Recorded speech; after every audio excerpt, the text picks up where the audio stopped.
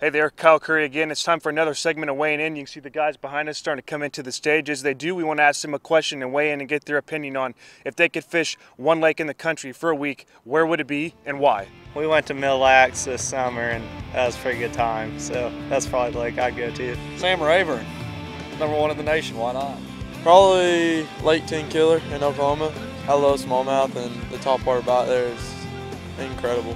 I'd say probably like Lake St. Clair, somewhere, St. John's River probably, go catch a bunch of big smallmouth. If y'all had to fish one lake for a week, where are you going and why are you picking that lake? Oh, that's tough. I'm gonna go ahead and say, here's a wild card, Lake El Salto in Mexico.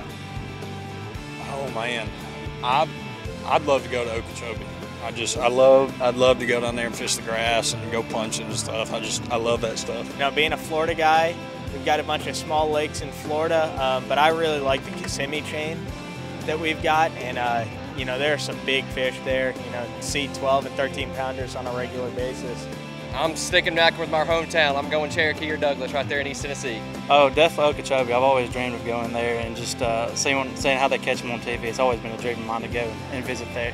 Definitely Guntersville. That's where we're from, Auburn, so Guntersville is really close to us, and I've always had good luck there, so I like it a lot.